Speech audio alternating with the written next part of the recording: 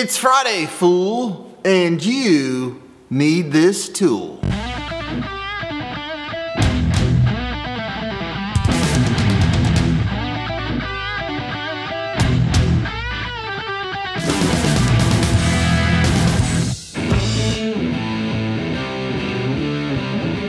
Welcome back to another glorious episode of It's Friday, fool.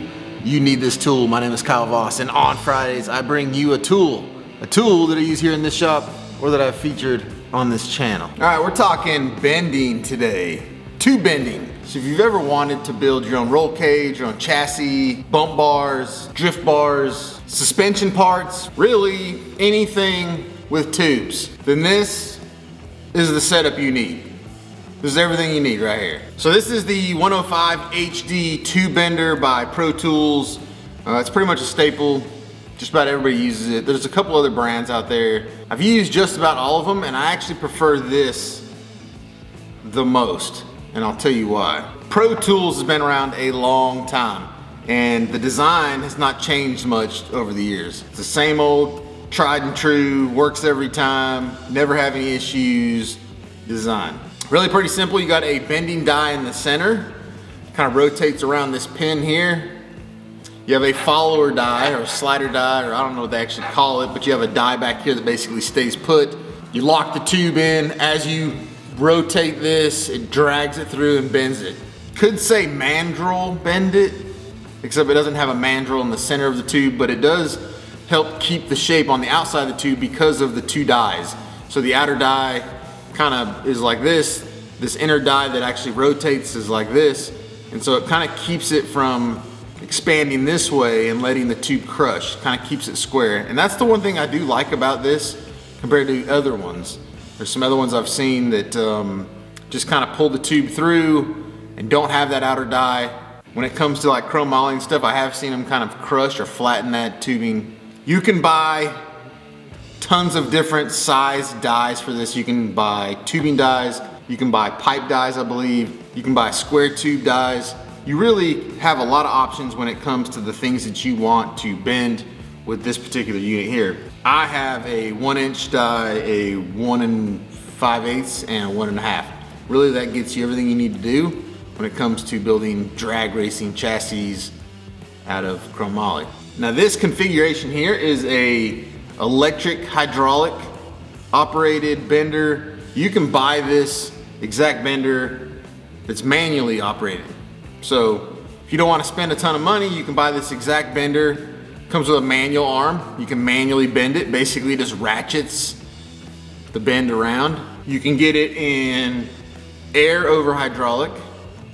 So air operated hydraulic system. Or you can get it like what I have here, which is electric hydraulic. Pretty much just like it sounds. Has a remote here. Got two buttons. One button extends it,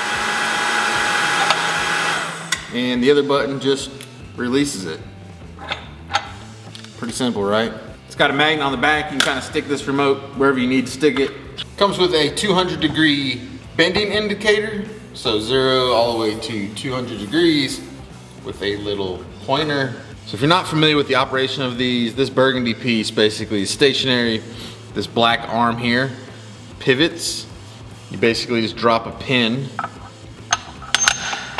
locks this arm in with the die, and then as you operate it, it just drags this die around to whatever degree bend you want. So it does it in stages, so one full extension is only probably, I don't know, 50 or 60 degrees. And then you basically bring the arm back, drop it in the next hole, another 50 or 60 degrees, so on and so forth until you have the desired bend that you're looking for. It's talking about the follower die or the outside die. That's what it looks like. Basically the tube drags through here.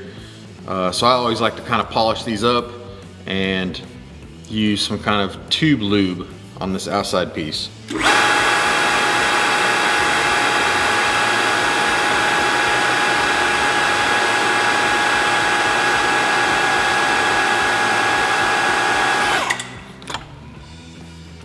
You can see here, this is the actual collar that locks the tube in. So the tube comes through, you slide this over, slide a pin in it, You can kind of tighten it up with this bolt. This bolt basically just pushes the tube to the outside of this piece here, locks it in, and you just drag that thing around. So this unit comes with a stand, and I like it because it is on rollers. So I can kind of move this thing around, mop and stuff, clean up underneath it. Also comes with a bunch of hooks to hang your dies and whatever else you might want to hang on this. Got some on both sides. All right, guys, there you go. This week's tool, the 105 HD tube bender by Pro Tools. I love this thing. As I always do, I'll drop you some links in the description. You can go check one of these out for yourself. Like I said, lots of variations from hand bending all the way up to roll around cart and electric hydraulic assist. As always, thank you for joining me. I'll see you guys more next week. It's Friday, fool.